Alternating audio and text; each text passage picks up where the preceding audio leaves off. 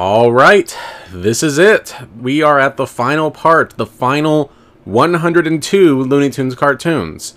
So, does it get as bad as everyone else says? And if it does, is there perhaps a diamond in the rough that maybe tends to get overlooked? Well, there's only one way to find out. And before we get started, as always, a quick thank you to my patrons over on Patreon. Special shout out to my newest patron, the Great Luigi. Thank you for your support. And if you enjoy the content I make and would like to offer your support for as little as $1 a month, you can get your name listed right here at the start of every video. Link to that is in the description below. And as always, if you've missed any of my previous videos in the series, the links to parts 1 through 9 are in the description below. But I know you're as anxious to get into this as I am, so let's just dive right in. Bill of Hair. Despite parts of this feeling so lethargic, especially the opening bit where it genuinely feels like they're just going through the motions to get to the meat of the cartoon, this is a solid, if unimpressive, Bugs vs. Taz outing. Nothing in this feels particularly original, which, yeah, is to be expected by this point. Zoom at the top.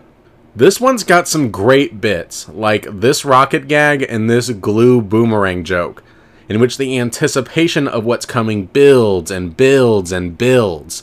I also especially enjoy this bit where gravity negatively affects the coyote, but not the Roadrunner. And then the coyote kind of just takes a minute to reflect on how that doesn't make any kind of sense. Not one of the truly excellent Coyote and Roadrunner cartoons, but an enjoyable one nonetheless. The Slick Chick. Congratulations, Bob McKimson, you managed to accomplish something that I didn't even know was possible. You actually managed to come up with a rival for Foghorn that is like 1,000 times more annoying than Henry Hawk.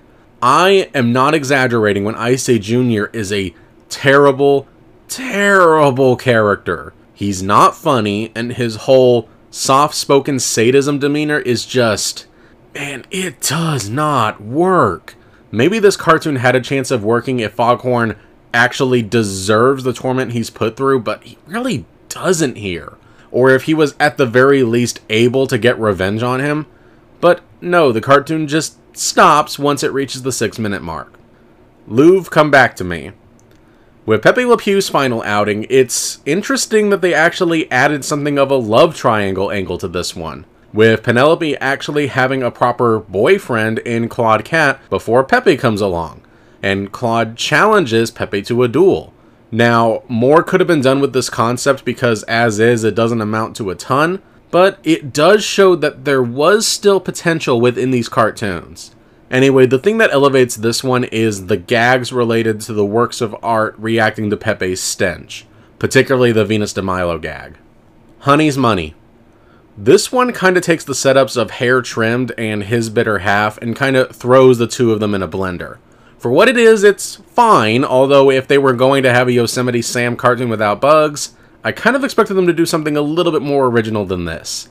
But even still, the interactions between Sam and Wentworth are actually funny and go a long way in making this one worth watching, in spite of its lack of originality. The Jet Cage. Good grief, what is wrong with Tweety's voice in this one? And I know I've already harped on this before, and I will continue to do so as these cartoons go on, but the animation is just getting so stiff, which obviously is going to hurt the timing of the slapstick gags, which, you know, are the things that tend to make or break these Sylvester and Tweety cartoons. And it also doesn't really take the time for the gags to sink in, like this gag where Sylvester explodes. It doesn't really leave a beat for you to actually take in what happened, instead just fading to black and moving on to the next gag. And the ending gag feels like the start of a punchline rather than a fully thought out joke. Mother Was a Rooster. This one features Barnyard Dog at his most pointlessly cruel, and features Foghorn at his most bizarrely heartwarming. Curiously, for as cruel and cynical as Looney Tunes can be at times, it is weird that anytime parenthood is unexpectedly thrust on these characters, they almost always choose to accept the challenge without question or complaint. The ostrich is a cute little guy, and the gags, while stuff we've seen before, are done decently. Good stuff. Good news. A late Daffy Duck outing wherein his characterization is neither like his original screwball personality, nor his later greedy jerk persona, but is instead closer to Bugs Bunny's personality. Best thing I can say about this one is that it's not really unpleasant to sit through, but there's nothing particularly noteworthy about it either. Even the image of seeing Daffy Duck being hung by a noose has absolutely no weight to it, so it can't even elicit some laughs just from the sheer cruelty of it. Shishka Bugs. This is yet another one where the passion in this one is just missing. The entire thing feels like it's on autopilot. A plot that's been done before. Absolutely no unique spin or gags in the entire thing. A lethargic pace. Like, I'm not kidding, the pacing in this one almost put me to sleep. Everything about this one is predictable, and feels like a cartoon that, in the 50s, they would have rejected for being too dull and generic. Martian Through Georgia. Give it this. This one features some typical Chuck Jones abstract experimentation, which means we're getting something different compared to all the other output that we're getting at this time. This one feels more like a hodgepodge of ideas kinda crammed together rather than a coherent narrative. Like, what exactly is the point of all this? That if you're bored with your life, just go somewhere where you're despised so that you'll know just how good you actually have it? Also, they call him a Martian even though he's not from Mars. So that's really confusing. It's not really that funny, but it's also not really trying to be funny, so I don't know. This one just kind of feels like they didn't have much time to try to work out all the kinks in order to bring whatever vision they had for this to full fruition. But I also appreciate the effort nonetheless. I Was a Teenage Thumb. Another Chuck Jones one-shot, but this one just straight up doesn't work. Chuck Jones has usually been relatively immune from the budget cuts so far, but here it seems like it's finally caught up with him. There's a lot of animation shortcuts that feel very obvious. This thing is also paced so bizarrely. Just like Martian Through Georgia, I don't even understand what this one is trying to accomplish. It's not funny, not really that creative, it kind of jumps around so erratically. Just stick with Tom Thumb in trouble. Devil's Feud Cake. Yet another clip show. But give it this. At least it has a plot that actually enhances some of the jokes. I mean, I kind of like this idea of Sam actually getting killed by Bugs Bunny and then being thrust into hell, and the devil keeps sending Sam back to try to retrieve Bugs for him. And so when some of these slapstick jokes end with Sam going to hell, it means that Bugs actually killed Yosemite Sam, which does kind of make a couple of the slapstick moments just a hair punchier than the original. Now, granted, that still doesn't justify this being a clip show, but the premise of this one I actually do like. Fast Buck Duck. I have to admit, this one moves at quite a chaotic pace. This one feels kind of similar to Daffy Dilly, although obviously nowhere near as good as that excellent piece. And yeah, this bit involving the lake really got to me. Kind of a standard ending punchline, but it's handled decently enough. The Million Hair. For those that want to see more of Daffy and Bugs being cruel to each other, this delivers just enough. This one's worth it just for the bit where Bugs wonders if Daffy will remember that he can fly, and then later will remember if he can swim. And I do quite like the ending to this one as well, even though, again, the punchline is a little bit predictable. Mexican Cat Dance. This cartoon literally reuses the opening for Bully for Bugs for no real reason. The only thing that it does is make you realize just how far the animation has fallen in the last decade or so. So, you know, nice going there. And honestly, the rest of this isn't that good either. You basically have Sylvester acting like a bull. Like, literally, he moves around and acts like a bull. And Speedy acting like a matador. Words cannot describe just how bizarre this entire thing comes across. Also, if you want to try to hide your lack of budget, maybe put more effort in trying to make your background animation loops more conspicuous. Just saying. Now, hear this.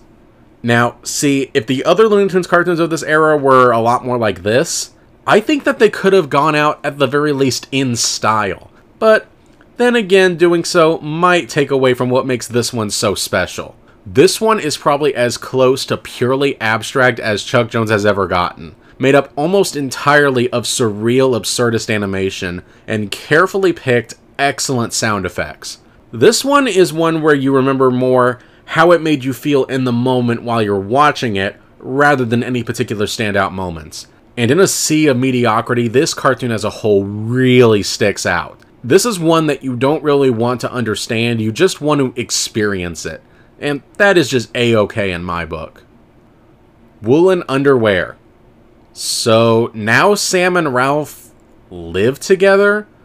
Okay, more needs to be done with this duo, and I'm not even kidding. This utterly bizarre dynamic needs to be explored some more. Anyway, this one's got some good slapstick, but as always, it's this fantastic camaraderie that carries these Ralph and Sam cartoons. And honestly, it seems fitting that this gag, where Ralph tries to throw absolutely everything at Sam, only to be stopped at the last second by the work clock, being the final gag in the cartoon. It's kind of beautifully poetic in a way. Hair Breadth Hurry. You know, this meta commentary about Bugs replacing the Roadrunner in a cartoon might have actually been funny, if the Coyote and Bugs didn't already have a pre-established relationship from previous cartoons. This one kind of feels like they wanted to do a Roadrunner cartoon wherein the Roadrunner could actually fight back against the Coyote. I guess it's fine, but it also doesn't really feel like this trip was necessary. Banty Raids. Kind of a mixture of Baby Buggy Bunny set on a Foghorn Leghorn vs. Dog cartoon, with the horniness of an old-fashioned Frank Tashlin cartoon. Now, there's a combination I never thought I'd see.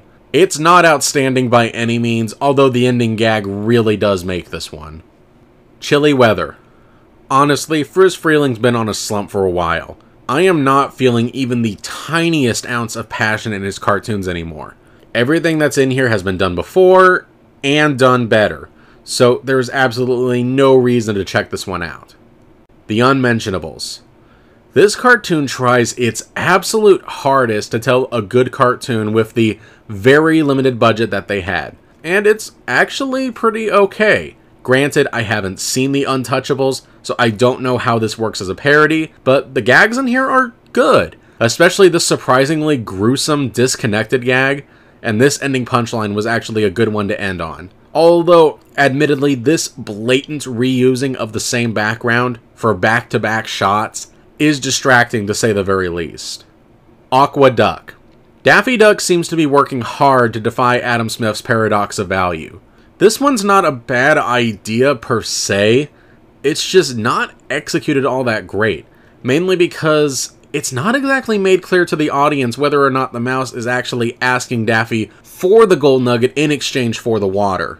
But it does manage to create a rather hot and dry atmosphere, and does so rather effectively. And the entire thing is building to one big punchline that actually did elicit a chuckle out of me. So, I guess the whole thing was worth it. Mad as a Mars Hare. It's a Bugs vs. Marvin the Martian outing, only without that much Bugs vs. Marvin the Martian in it. This cartoon is like 75% setup, and the build-up it ultimately leads to is kinda weak. The opening bit of the rocket flying right into Marvin is easily the best and funniest part. And when the best part of your Bugs Bunny cartoon is the only part of the cartoon that doesn't have Bugs Bunny in it, you know you've done something very wrong. Claws in the Lease. This isn't one of the most structurally sound cartoons or anything like that, but it's one of the funnier ones that they've had in quite a while. I mean, okay, this isn't great, but they managed to get the timing right on a lot of this. And plus, there's just something curious about seeing Sylvester being used as a loofah by a showering naked fat woman. Also, Sylvester Jr. is always a real treat to watch. Transylvania 65000. Looks like Chuck Jones decided to work in one more really good Bugs Bunny outing in the classic era. This is a fun little bit of cartoon chaos. It's paced well, it's silly without being outright hilarious, and if nothing else, Chuck Jones has, like he's done so well in the past, created a nice little gothic atmosphere that makes this one a fun Halloween watch for the kiddies. To beep or not to beep? This is the one with the catapult. I really don't feel I need to elaborate. This contains one of the funniest back-to-back Roadrunner gags in any given cartoon, and the rest of these are pretty good too.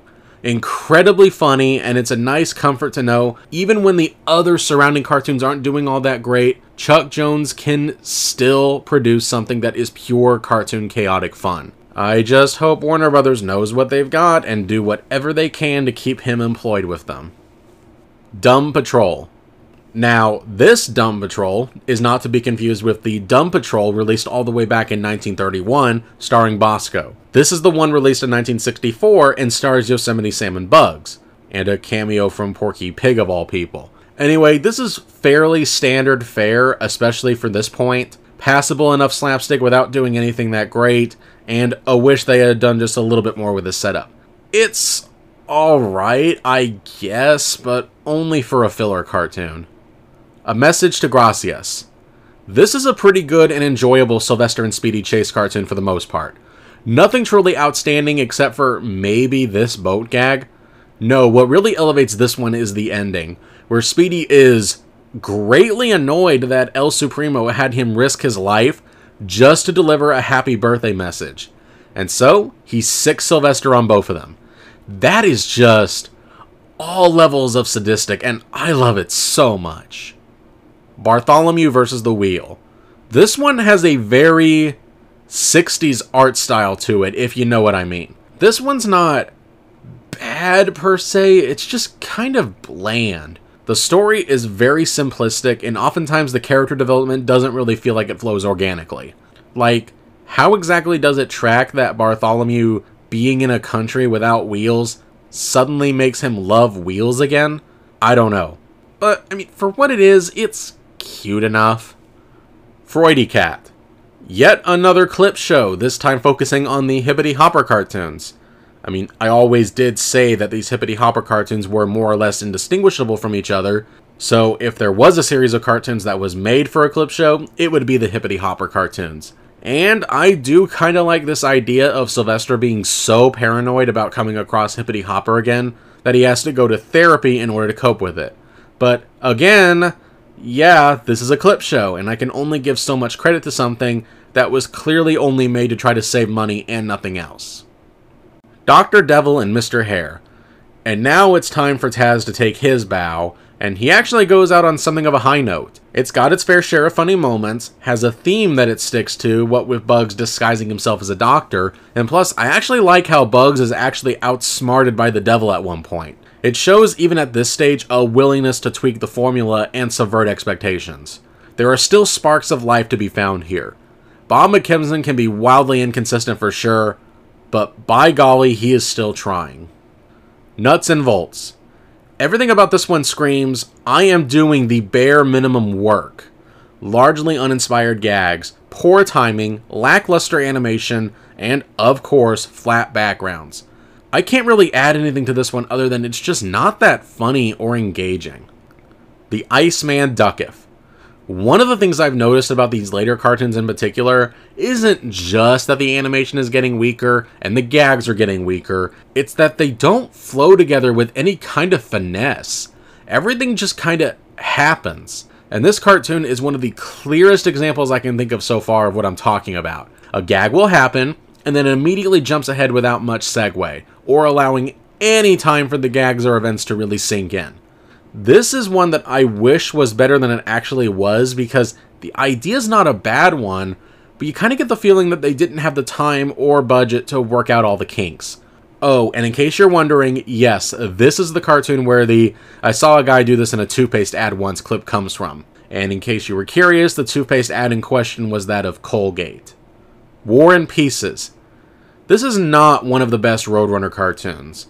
Some of the gags are fine, I guess, but I can't really say this one came anywhere near actually making me laugh or even chuckle. Probably the closest has to be the one with the harem, and I think the only reason that one works as well as it does is because there's just something kind of inherently funny of the idea of the Coyote and the Roadrunner both being horny for the exact same thing.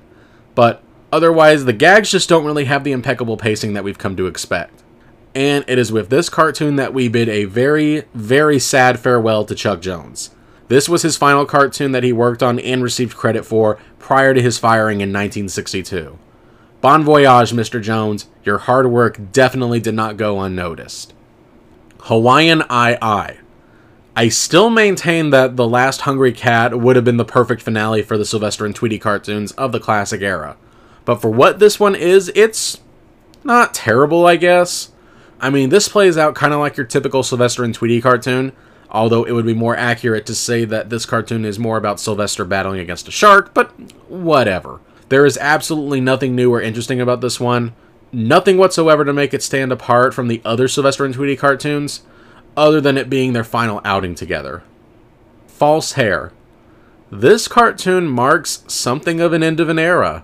This not only contains the final appearance of Bugs Bunny and Foghorn Leghorn, this is not only the final cartoon to use the iconic bullseye opening and closing title cards, which, for the record, no, I don't know why they stopped using it when it was as iconic as it was, but whatever. But this was also the final cartoon that was produced at the original animation studio. And so there is something kind of melancholic about this one because of that. It's almost like saying goodbye to an old friend because you remember all the fun times you had beforehand, but at the same time you also have to acknowledge that, yeah, they weren't really putting in their best work like they used to. And if nothing else, at least Bugs in the classic era went out on, okay, not necessarily a high note, but at the very least a cartoon that's actually kind of okay. I actually really do like this bit where the young wolf looks inside the casket where his uncle is, and the results of what happened to him were apparently so gruesome that he can't even bear to look at it, and we the audience don't get to see it.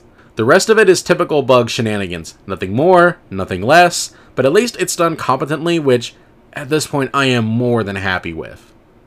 Senorita and the Glass Harach.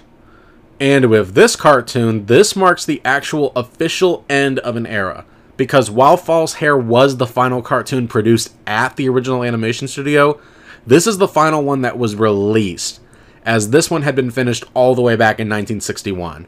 And they go out with a cartoon that honestly could have been better, but it also could have been worse. This is an attempt at retelling the story of Cinderella as a Mexican fairy tale. This isn't really a bad idea for a cartoon, and some of the ideas are actually kind of funny. Like, instead of mice into horses, it changes it to cockroaches into burrows. But the problem is that there's just not enough time to really do the story justice. The ending in particular just feels very rushed, almost like it's just trying to get it over with. And while the animation is very colorful, I also wasn't really the biggest fan of the art style. Probably the best thing about this one is the ending punchline, which you kind of get the feeling the whole entire thing was made just to tell this one single joke.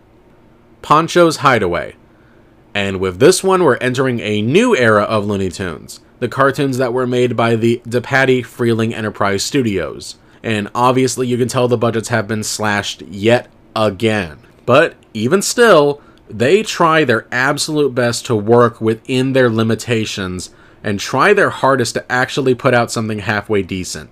To be completely frank, I think the novelty of seeing Speedy going up against what is very clearly supposed to be the Mexican equivalent of Yosemite Sam does some of the heavy lifting here. Although admittedly, I also do quite enjoy the pettiness of the villain getting his revenge by making Speedy have to recount all the money. This isn't great by any stretch of the imagination, but it could have been far, far worse.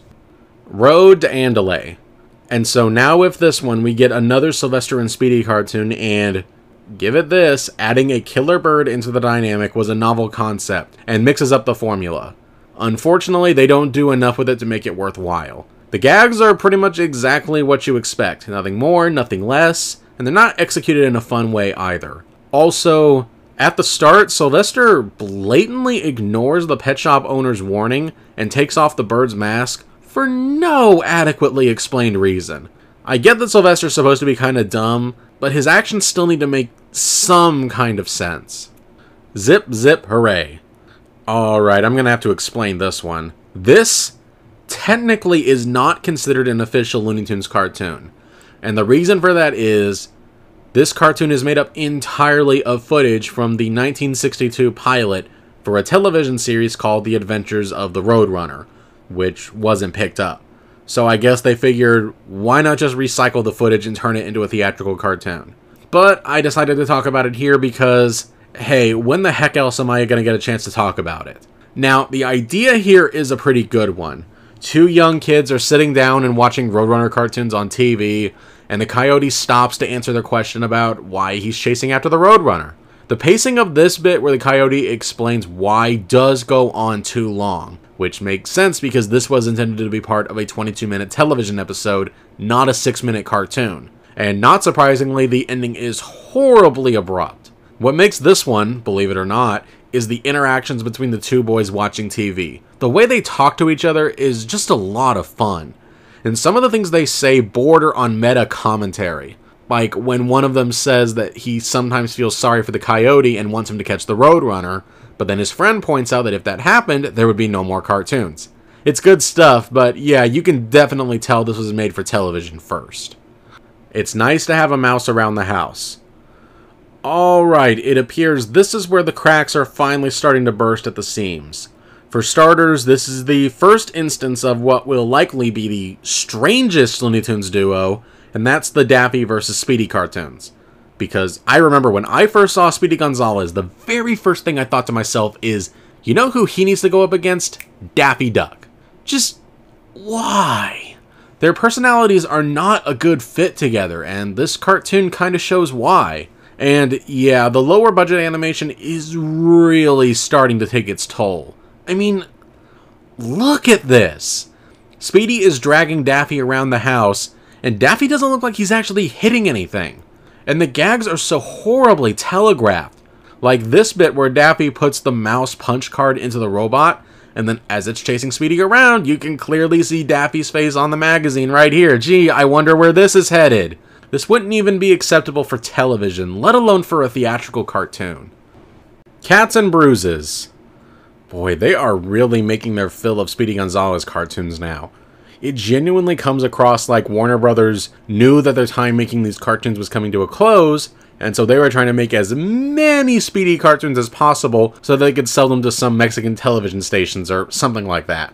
Either that, or they had some dirt on poor Speedy and were blackmailing him into starring in these dull, repetitive, poorly timed cartoons. Every single gag in this is recycled from somewhere else.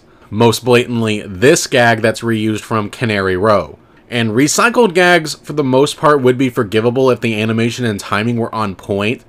But if it's not on point, though, it just makes you wish that you were watching the original cartoon instead.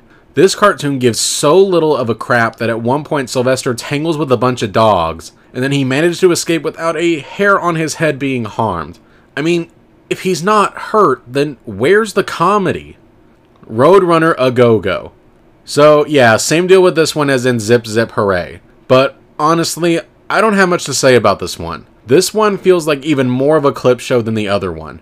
The only moment of inspiration that I do kinda like is this idea of Wile actually looking back at one of his past mistakes and finding out what exactly he did wrong. But it honestly doesn't amount to much.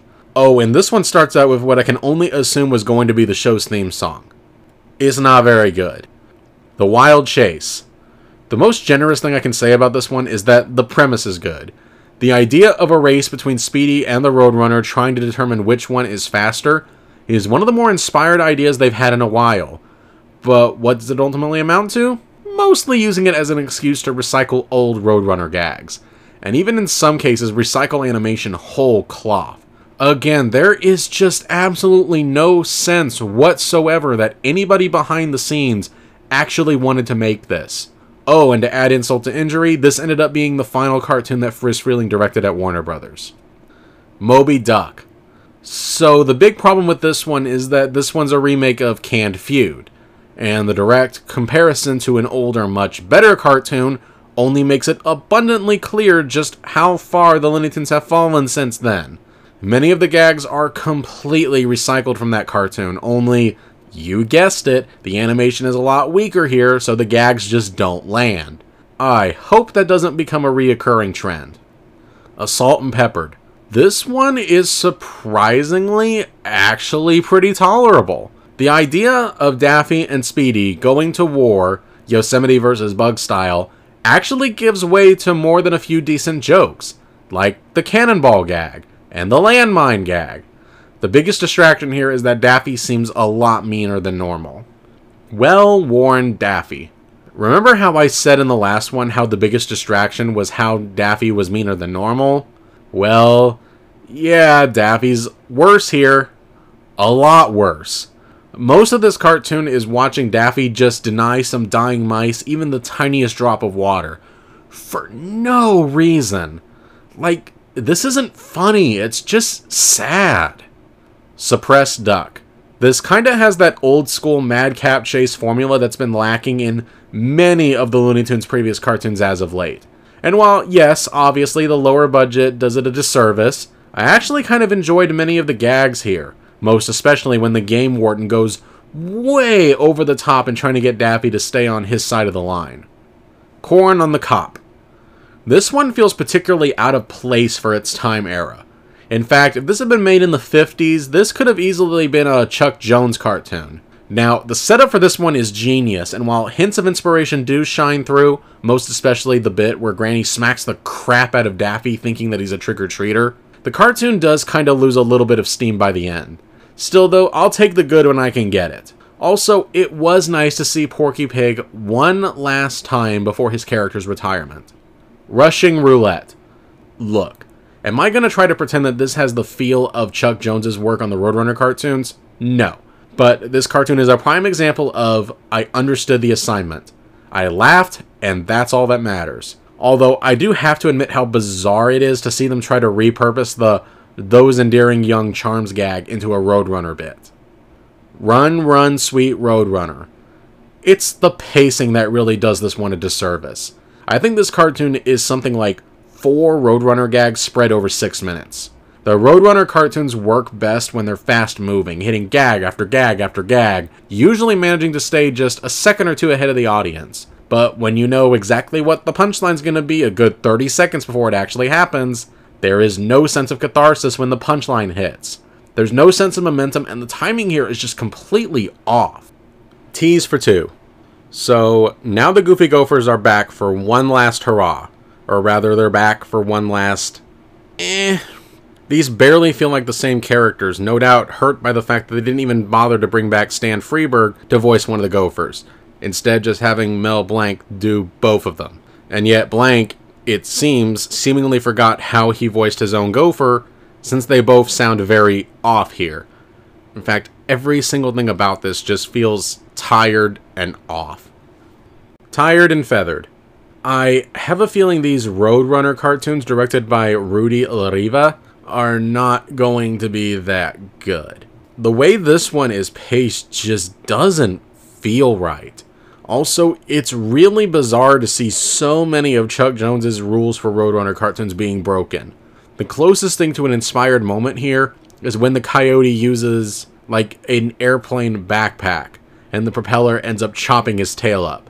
That's the one time the cartoon actually manages to stay one step ahead of the audience. Boulder Wham. Okay, that title's not even creative. Anyway, this one's unique for a Roadrunner cartoon, in that it's not often you see the coyote trying to accomplish one singular goal. In this case, just get across a single gorge. And there is something kind of sadistically amusing in the idea of the Roadrunner just standing there and watching all of this unfold. Now, does this actually make it good?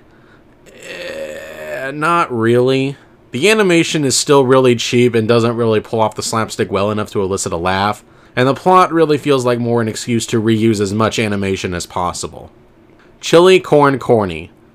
This one is a typical Speedy vs. Daffy cartoon, with Jose the Crow thrown into the mix. But then it takes a rather surprising turn when Daffy tries to pit the two of them against each other. Speedy refuses to take the bait, but Jose betrays him without even a second thought. And Speedy doesn't even bat an eye at the betrayal. It's not really funny, but it does create a rather unique dynamic to close the cartoon out on. So there's that. Just Plain Beep. Some of the gags of the coyote getting hurt aren't even in the middle of him trying to catch the Roadrunner, but rather just going about his everyday life. Like when he gets run over by the mail truck simply while waiting for the mail. That might have been insightful if I felt it was done intentionally, or if the slapstick was in any way hard-hitting. This Roadrunner cartoon has pace and flow that is more likely to put you to sleep rather than invigorate you. Harried and Hurried. This Roadrunner cartoon has pace and flow that is more likely to put you to sleep rather than invigorate you. Wait a second, didn't I just say that? Hey, if they're not going to put in any extra effort into these, such as blatantly recycling animation, I don't see why I need to put extra effort into critiquing them. Go, go, amigo. Daffy's motivation seems to decay the further into the cartoon we get, and not in a way that feels like it was done intentionally. Like, his motivation should be he wants the mice to pay for a radio, but then how exactly is he making any potential money by destroying several of his records? Anyway, the premise in and of itself isn't terrible, it's just not executed in a way that's, what's the word, good. Highway runnery. More of the same issues that have plagued these Rudy Lavira Roadrunner cartoons. The slapstick gags just straight up don't work, and the pacing is utterly lethargic. I mean, these cartoons all fail in exactly the same way. What am I supposed to say? Chaser on the Rocks. The idea of taking advantage of its desert setting and emphasizing the coyote's thirst in addition to his hunger is not a bad idea for a twist on the formula at all. I mean, they are in the desert after all. There's only one problem: the time period in which it was made. The Astroduck. I'm still not really on board with Daffy's characterization in these Speedy vs. Daffy cartoons, but for what it is, this one's almost passable. The setup is very simplistic, but Speedy has some good one-liners in here. The problem, as always, is that the animation by this point is so cheap that the slapstick just doesn't even remotely work. Also, for some really strange reason, the title card actively spoils this cartoon's ending. Shot and bothered. Is it just me, or is the slapstick getting even worse than before? Just look at this crap. The boulder didn't squish him, it just landed beside him. That is inexcusable. And I'm almost positive that an entire minute of this cartoon is devoted to just looking at pipes. This is honestly getting really sad at this point. Out and out route. On 2 separate occasions, the coyote orders birds in his quest to catch the Roadrunner when instead he could have just, eaten those birds. I may be thinking too hard about this, but when what's on the screen isn't grabbing you at all, you're only left alone with your thoughts. It's almost like staring into the cold abyss and have your innermost thoughts reflected back at you, and you start asking questions that you shouldn't, like, how did I get here? Why am I doing this? And will they even make one more good Looney Tunes cartoon at this point? Mucho Locos. You know what I think I was missing at this point? Another clip show. Oh, and they don't even have the courtesy to actually just use the original clips. Instead, it looks like they redrew the clips in order to match the cheaper animation style of this era. I don't know whether I should be impressed that they actually bothered to take the effort to do that, or be pissed off because they actually made good animation look worse. Seriously, what even is the point with this one? The Solid Tin Coyote. You know what's most painful about this one? This is an idea that actually had potential. There's even a shake-up to the formula in that the Roadrunner actually gets terrified by the coyote for a second. It could have actually raised the stakes and done something different. Unfortunately, the bad pacing and choppy animation once again kills this one before it even had a chance to get off the ground. Mexican Mousepiece. Daffy Duck does his best coyote impression by rounding up a bunch of Mexicans, tricking them into a wooden crate with the promise of a better life, and trying to ship them off illegally into a country where they'll be devoured by a bunch of predators. Hang on a second, are you absolutely sure this wasn't intended to be a metaphor of some kind? Anyway, you gotta appreciate Bob McKimson sticking around and trying to make something work, even with the lower budget and executive demands. Granted, it has the futility of trying to bail out a sinking canoe with a single bucket, but I appreciate the effort regardless. Clippity Clobbered, the last of the Rudy Lariva directed Roadrunner cartoons. And what a surprise, just like the one that came before it, it's not very good. Cheap, choppy animation, poor slapstick, and lacking in the pacing department. Probably the most surprising thing about this one is that there are moments where things are made invisible, and yet they actually kept the outline intact, when they could have just saved time on animation by just making them completely invisible. So, I guess I'll give them a little bit of credit for that, but just a little bit. Daffy Rents. This cartoon is cheapness personified. The animation is even worse than normal. Oh, and to make matters even worse, the sound work on this one is awful too. The sound effects in this one are absolutely grating, and there's not even a second of silence, so you're constantly bombarded with noise. There is not a single inspired moment in this thing. A haunting we will go. You know what irritates me about this one more than anything? The complete and utter pointlessness of all of it. Nothing in this happens for any real reason. Why does Speedy pop up just to be turned into Witch Hazel, other than to have Speedy in this cartoon? Nothing, and I mean nothing, was gained by having him pretend to be Witch Hazel when Daffy first shows up. And why does he just go along with it? I don't know. But you know what I find more insulting than anything else? More insulting than the horrendous animation, the plot that doesn't make sense, the fact that this isn't funny, or the characters' actions don't feel remotely thought out. It's that this cartoon has the gall to reuse this design of Daffy from Duck Amuck. There are jokes and gags that you are allowed to recycle in these cartoons. This is not one of those. This is what desperation looks like. Trying to remind your audience of a cartoon far, far better than this one, and hope that maybe some of that cartoon's goodness and creativity will somehow rub off on this one. This is the animation equivalent of just giving up. It's no excuse. At one point, Daffy says, "This is getting monotonous." I couldn't agree more. A squeak in the deep. So they set up this big boat race, and then don't even bother to give it any kind of proper resolution. I'd say that I was disappointed, but that would imply that I approached this expecting that it might be halfway decent.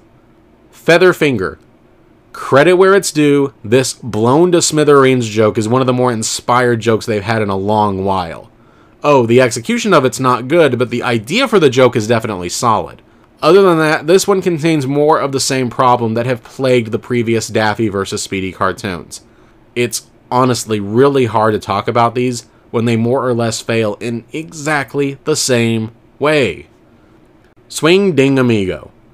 You know, normally in these Daffy vs. Speedy cartoons, Daffy is being a one-dimensional jerk who just goes way above and beyond being nasty for no real reason. Here, though, it's kind of difficult to blame him, to be honest. Anyway, you know the drill by now. Lackluster animation, a pairing that doesn't really work, blah, blah, blah. The grenade joke is decently constructed, but it would have been a lot funnier in the olden times if they'd gotten the timing just right. Sugar and Spies.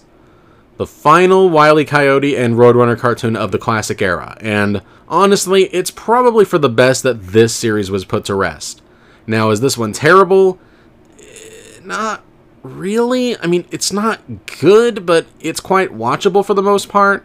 The mail bomb being returned due to insufficient postage was actually a good bit. And Wile E. using a machine gun against the Roadrunner was something I didn't know I needed in my life, but there it is. A Taste of Catnip. Talk about a breath of fresh air. This entire cartoon almost feels like a meta commentary about the nature of these Daffy vs. Speedy cartoons. What with Daffy slowly going insane over wanting to chase after Speedy, even though, as he points out in the cartoon, ducks don't eat mice. And I will happily take neurotic Daffy over villainous Daffy. This is the one time where it actually feels like Daffy and Speedy belong in the same cartoon. Now, this still isn't great, but this late in the game, something this passable is almost divine. Also, this is Sylvester's final appearance, which means out of the classic Looney Tunes cartoons, Daffy Duck and Speedy Gonzales are it. They are in the final two. Daffy's Diner. The final of the DePatie Freeling era cartoons, and unfortunately, they did not send it out on a high note. This is just more of the same issues. Mostly bad with poor, cheap animation. With maybe one or two little instances of inspiration. Like this mousetrap gag, for instance. That would have been funny if it had been handled just a few years prior. I can't say I'm sad to see these go, but I also don't have much hope for the remaining 26 cartoons either. Oh, and they repurpose one of the ending lines from Golden Yeags, only they have the line not make any sense here. Quacker Tracker. This was the first of 3 cartoons made over at Format Productions during the transition period, before the Looney Tunes cartoon started being produced over at its final resting place, 7 Arts Animation. So how is it? Well, to answer that question, here's a riddle for you. What's worse than a Speedy vs. Daffy cartoon directed by Bob McKimson? How about one directed by Rudy Lariva? To say that this whole entire cartoon feels off would be an understatement. The timing in this thing is completely off kilter, far more so than anything made before. It also legitimately feels like there are shots missing, as characters will just teleport wherever they're needed. Anything to limit the amount of actual animation in this cartoon. And every single gag in this is taken from somewhere else. This almost makes me want to take back every bad thing I said about DePatie Freeling. Almost. The music maestro. This one's a slight improvement over the previous one, keyword being slight. This is still fundamentally broken with horrendous animation, but at least this one has a plot that, under different circumstances, could have actually worked. The Spy Swatter. The last of these transition cartoons directed by Rudy Lariva. And yeah, all the same issues that plague the last two plague this one as well. The animation in this is just so lazy. Like in this shot where it looks like the background artist just gave up drawing buildings halfway through. And honestly, the plot's pretty lazy too. I mean, why does the secret society just so happen to have a camera in the lab of a mouse scientist? I know I'm overthinking this, but it's the only thing I can do to try to keep my brain from turning into mush. Speedy goes to town. And now we've entered the final stage of the Looney Tunes journey. The 7 Arts animation era. And while we're not off to the best of starts, at least the animation is slightly better than the last 3 cartoons. But everything else is just... man, I don't even know how to describe it. The gags are all repeats from somewhere else, and this cartoon is so ill-conceived that even when Daffy is the butt of an explosion, he looks just fine. All his feathers look intact. He looks a little bit ruffled at worst. If there are no consequences to your slapstick, then it's not funny. Rode into stardom. Oh look, things have gotten so lazy that now they're remaking old cartoons, even though they make absolutely no sense in context. In this case, this is a remake of A Star is Born, only instead of Daffy being a stuntman for Bugs, he's meant to be a stuntman for Speedy Gonzales. How does that make even the least bit of sense? They look nothing alike. They're not even close to the same size. They don't even have Daffy dress up like Speedy to try to sell the illusion. Oh, and as to be expected, the animation is just flat, lifeless, and kills any potential for the slapstick to actually work. Go away, stowaway. Compared to the previous two, this one is kinda, sorta competent. I mean, at least it flows comprehensibly and has some level of originality about itself. This still isn't good or funny, but at least you can sit down and watch this one without feeling like you're going insane. The standout dumb moment has to be Daffy just drawing a little white circle right on the deck, and apparently his plan was that Speedy was just gonna stand right inside that circle and stay there, despite there being no obvious reason for him to do so. Yeah, I don't get it either. Cool Cat. You know, you gotta give Alex Lovey and 7 Arts Animation some credit. I mean, they could have just done nothing but Speedy vs. Daffy cartoons and called it a day. But they actually decided to try their hand at creating some new characters. It was a risk, and even though it ultimately didn't work, I can't really fault them for trying. Cool Cat doesn't really make much of a first impression, but he's also not annoying. Maybe with a higher animation budget, this could have had a chance at working. Merlin the Magic Mouse. So now we get introduced to Merlin the Magic Mouse, a parody of W.C. Fields that feels like it's 2 decades out of place.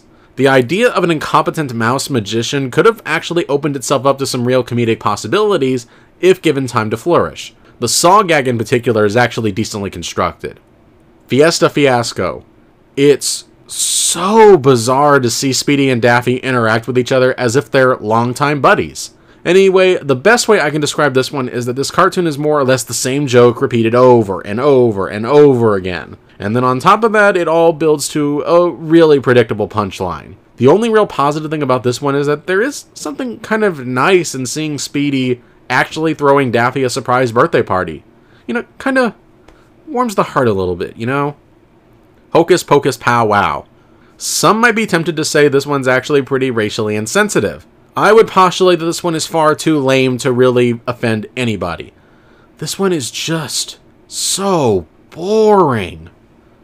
Norman Normal. This cartoon has an interesting reputation in that it is the only Warner Brothers cartoon during this time period that was not labeled as either a Looney Tunes cartoon or a Merry Melodies.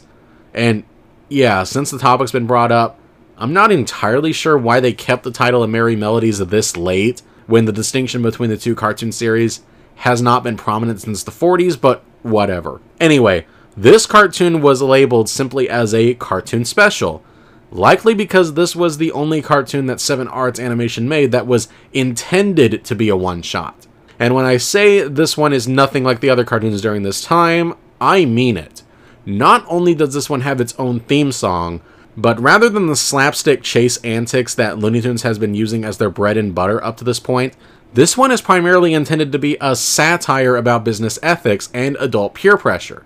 This one, more than any other Looney Tunes, especially around this time era, is aimed at adults rather than kids. Now, I wouldn't call this one funny, but it is rather interesting to watch. Like, the boss trying to pressure Norman into doing something that he shouldn't do is compared to 2 children arguing. And then there's the bit of Norman not feeling comfortable with laughing at a joke about a minority, but feeling obligated to laugh because everyone else is. Or the bartender trying to pressure Norman into drinking even though he doesn't really want to. And for once, the very limited, almost stilted animation kind of matches the dry, observational humor. Who knows, maybe if Looney Tunes had dropped the slapstick shtick and done more cartoons like this, dry and surreal, they might have been able to survive into the 70s. Big Game Haunt. I don't know, what can I say about this? I mean, it's not funny and it looks cheap, just like all the other cartoons from this era. Although the ghost saying that nobody wants to be his friend because he's a spook is an interesting way to phrase that, especially when you consider the time period this was made in. Skyscraper Caper. There's something kind of oddly heartwarming about seeing Daffy and Speedy being on friendly terms. Although, for once, Speedy is kind of being unreasonable and making Daffy pay 5 pesos every single time he stops him from sleepwalking. Anyway, this is more cheaply made cartoon antics. Not completely unwatchable, but most definitely not good either. Hippie-Drome Tiger. This is basically like the other Cool Cat cartoons. Yeah, do I really need to elaborate? I have sat through so many of these cheaply made, choppy cartoons by this point that I think I'm beginning to suffer the early effects of whatever the opposite of sensory overload is. Feud with a Dude. Okay, I don't care if it was done to save money. I liked them including real-life footage of a rocket launch. And plus, the idea of Merlin accidentally bringing the Hatfields and McCoys together and having them both chase after him is a decent concept in and of itself. But, once again, the cheapness of the animation prevents that halfway decent idea from actually getting off the ground. See Ya Later, Gladiator. This is it, the final nail in the coffin for the classic era Looney Tunes. A poorly animated, poorly timed, dull mess that is not even marginally amusing and has no real reason to exist. To be honest, watching Looney Tunes degrade as far as they have has just been sad and depressing. But for a cartoon that has such a negative reputation, I wish I had more to say about it, but it really is just bad in many of the same ways that the other ones of this era are bad. In fact, I would go so far as to say this isn't even the worst 7 Arts animated cartoon. But yeah, make no mistake, that does not in any way make this good. And, with Daffy and Speedy now gone, that's it for the Looney Tunes characters considered part of their classic lineup. All that's left in the remaining 10 cartoons are characters created specifically by 7 Arts. 3 Ring Wing Ding. God, that is a horrendous title. Anyway, there's just nothing here. I wish I had more to say about these Cool Cat cartoons, but I just can't get a handle on his personality. He just seems like a stereotypical beatnik, and that's it. The writing in these cartoons is just not smart enough to compensate for its cheap animation. Flying Circus. You know what I just realized what these 7 Arts cartoons are like? These cartoons are basically what would happen if you gave a 4-year-old with severe ADHD 17 energy drinks and then told him to make a cartoon. There is no sense of coherence, no sense of cohesion, the timing is hopelessly erratic, and it's loaded with tons of loud cartoony sound effects in a desperate attempt to make up for the stilted animation. For those that think See Ya Later, Gladiator is the worst of the worst, I submit to you that this absolute train wreck is a far worthier contender. Chimpanzee, the final cartoon directed by Alex Lovey before Bob McKimson would return for the last 7 cartoons. And yeah, I have nothing to say about this one. It's the same kind of nonsense that we've seen up to this point. Not funny, completely off, and ugly. It's cartoons like this that really make me want to put Looney Tunes out of its misery already. Bunny and Claude, we rob carrot patches. So now that classic Looney Tunes director Bob McKimson is back in the director's chair, can he possibly reinvigorate these series of cartoons? Well, the low-budget animation is still a problem, but I gotta admit, I like the idea of 2 bunnies acting out a parody of Bonnie and Clyde. This was clearly made by a man with good comedic instincts, but he can only do so much with what he's given. The Great Carrot Train Robbery. This Bunny and Clyde cartoon greatly benefits from focusing on one single plot, in this case following the 2 of them as they try to rob a train, rather than their previous outing, which just seemed more like a scattershot of ideas kind of haphazardly thrown together. Kind of has the feel of a cheap, watchable enough Saturday morning J. Ward Productions cartoon. Fistic Mystic. This entire thing is like watching 2 snails trying to argue about politics. Way too much time spent on the setup, nowhere near enough time on the actual meat of the cartoon. And I hope I don't feel like a broken record when I say this, but the cheap animation kills any potential of the slapstick scenes from actually having the impact they need in order to be funny. Rabbit Stew and Rabbits 2. So, in a very desperate attempt at trying to recapture the Looney Tunes glory days, they decided to retry the Wile E. Coyote Roadrunner cartoon formula, only this time with a fox and the Nesquik bunny. But, yeah, a good formula is a good formula, and if anybody has the right to try to rip it off, it would be Warner Brothers. I mean, it's not great, heck, it's not even good, but this is far more watchable than honestly it has any right to be. And credit where it's due, this thinker gag was a good bit. Shamrock and Roll. You know, when the entire first third of your cartoon is devoted to just trying to figure out where exactly your cartoon is going to take place, maybe you need to accept that your cartoon's pacing is absolutely dreadful. Anyway, Merlin and Second Banana exit Looney Tunes with another absolutely dull dud. I started off thinking maybe their cartoons could have had potential, but they just didn't take advantage of any of it. Bugged by a Bug. For once, it seems like Cool Cat's more beatnik persona is actually utilized here by putting him in a situation and location where his personality actually shines, rather than simply going through the typical Looney Tunes cartoon chase formula. And we actually get some good, solidly amusing reactions out of him as well. While still not funny, this is still above par compared to what 7 Arts was normally putting out, especially under Alex Lovey's direction as opposed to Bob McKimson's. Engine Trouble. And finally, we end on this cartoon. And just so we're clear, this is the Engine Trouble made by Bob McKimson that was released in 1969, not the Engine Trouble that was released back in 1938 made by Bob Clampett. Honestly, it's really fitting that the final Looney Tunes cartoon made in the classic era had the exact same title from an older cartoon. It's almost kind of poetic in a really twisted kind of sense. But how is the actual cartoon in and of itself?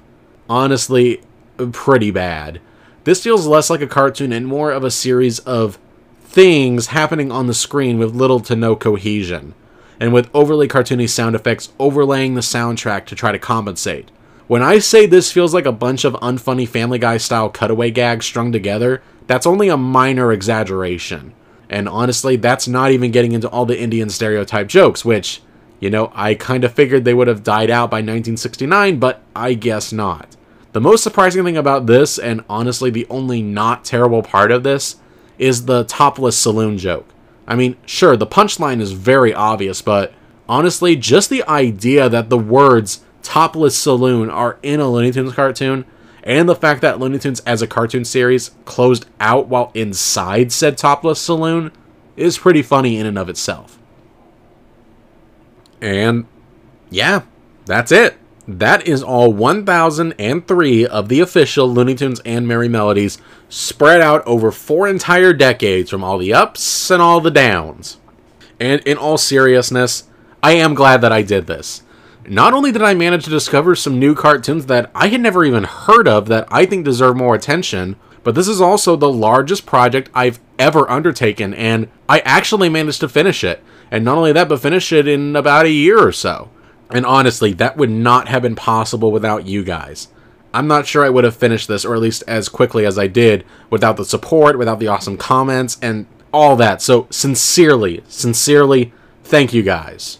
Anyway, first, let's take a look at the stats from this part and how they compare to the other 9. So, as you can see, there's been a downgrade, and most definitely not an insignificant one. This is about on par with part 1 in terms of quality. But I should say that these are bad in a much different way than many of those cartoons were bad. A lot of the ones during that time were mostly just dull, bland, and repetitive, and in some instances the story structures were broken due to them not putting emphasis on story at all and experimenting a little bit more. Because animation was so new at the time, in my opinion they get a little bit more leeway. And for all their faults, the animation back then was actually very rubbery and smooth and mostly decent. However, with most of the later cartoons in this part, the animation is very jerky and incredibly cheap. Again, the dip in quality isn't due to them not knowing what they were doing, but rather a weakness due to the limited budget that they were given, due to the declining popularity of playing cartoon shorts before movies in theaters. And like I mentioned in my Norman Normal review, part of the issue might be that they didn't adapt enough to survive. Trying to maintain the same level of slapstick Looney Tunes were well known for with far less money and with a less talented crew was going to be a losing battle. They should have changed gears and gone with something more dialogue heavy, more surreal, more deadpan. Maybe then they could have survived, but for whatever reason, whether because of habit or just plain stubbornness, they weren't interested in doing so. And so as a result, the Looney Tunes of the classic era did not end on a high note. It ended with a whimper when it had been milked completely dry. But thankfully, this is not the end of these iconic characters. Sure, they disappeared for a while, but their more classic iterations still lived on in syndication, movies, and new television series, earning new fans every generation. And they're still popular even to this day, and still going strong, including a new series of Looney Tunes cartoons that are being made right now. But let's refocus back on the classic era for the time being. Here's the final spread of all the ratings of all the Looney Tunes cartoons. As you can see, the overwhelming majority of these were 6 out of 10s. So, at the very least, Looney Tunes was very capable, actually throughout almost all of its history, of creating a very solid product. And its number of genuine stinker cartoons is actually quite low, about 6% when all is said and done. And the number of great cartoons, which in my opinions are the 9s and the 10s, is at 20%. For a cartoon series as long-running, diverse, and experimental as Looney Tunes, that number is nothing to sneer at. That is a lot of greatness. Anyway, I hope you enjoyed watching me going through all these. I enjoyed doing this a great deal. But it's not quite over yet.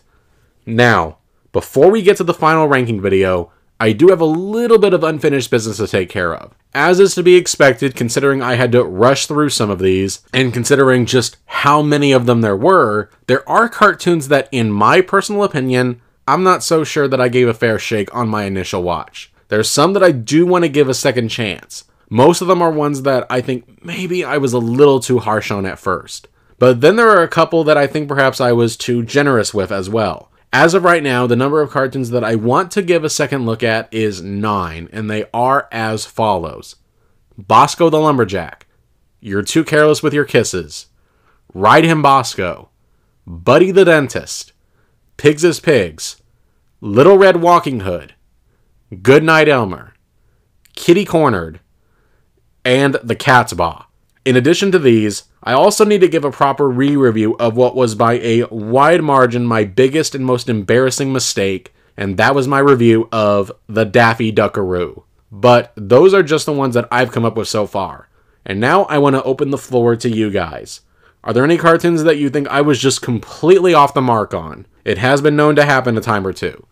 So if you think there's one that you feel I should give a second chance, whether because I was too harsh on it or too generous on it, be sure to put it in the comment section below. Now, this isn't going to guarantee that I'm going to give it a second chance, but I will at the very least consider it, especially if it's one that keeps popping up in the comments. But yeah, as soon as that's done and I feel comfortable with my rankings, there will be one final video in which it's going to be the ranking of all 1003 cartoons, starting with the worst of the worst, up to the best of the best. So stay tuned for that. And I guess that's it for now. Thank you so much for watching. If you want to be notified of when part 10.5 or the final ranking video come out, make sure that you subscribe so that you don't miss them. Anyway, have a good day, and I'll see you next time.